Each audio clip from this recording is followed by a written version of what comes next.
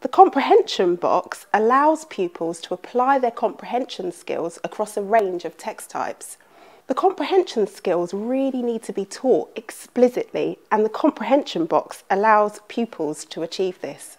The national curriculum places a huge emphasis on comprehension skills, and the English programmes of study has particular objectives for each year group.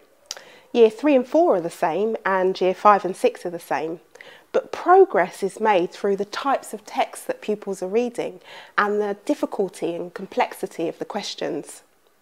The comprehension box allows pupils to read a wide range of text types so that they're applying their comprehension skills across a range of reading material. The strategies presented by the comprehension box allow pupils to practice a wide range of questions. Questions such as predicting what might happen or summarising from more than one paragraph, inferring characters' thoughts and feelings and finding the difference between fact and opinion. All of these allow pupils to constantly practice their reading comprehension skills. And there's a bonus in terms of the comprehension box for teachers too. It means that we've got a range of differentiated materials for teachers to access. It's a flexible resource, and also the real bonus is that it's a real time saver for teachers.